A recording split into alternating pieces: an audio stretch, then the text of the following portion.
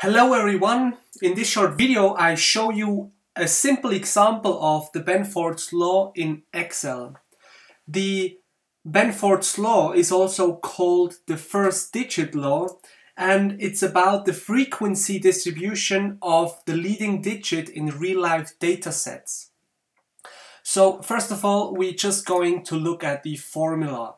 So the probability of the first digit D is the logarithm base 10 of 1 plus 1 divided by the digit itself. So for example, for the digit 1, we expect a probability of 30.103%. And here you see I just typed in the formula log base 10 of 1 plus 1 divided by 1. And I just did that for every number.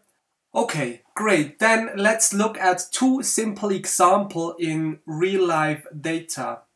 So here in this example I show you the population of US counties. So as you can see, we have all the counties within the states with their population, and you see we have like for whole US data on it. And when we then want to look at the Benford's law, we just need the leading digit of every population number, and therefore we just use the formula left to always get only the first digit of the number. We just did that here in D, and now let's look at the Benford's law.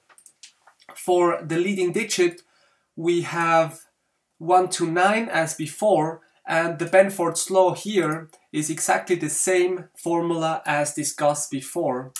And now actually when we look at the counts of the leading digits, we have here just the count if we have the leading digit within column D. So we have 953 leading digits of 1. And we have 594 digits with a leading digit number 2. And so on. And you can see it also decreases. And now the interesting part is when we look at the proportion of the counts. So we just divide the count by the total sum of the leading digits. Then we get actually kind of really similar numbers to the Benford's law. Here you can see it in percentage numbers, and yeah, you can see it's like super close to Benford's law.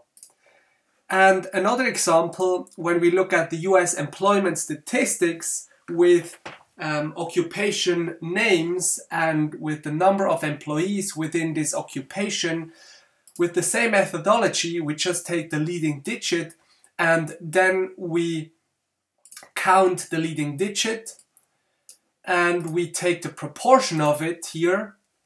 You see actually we have similar proportion to Benford's law.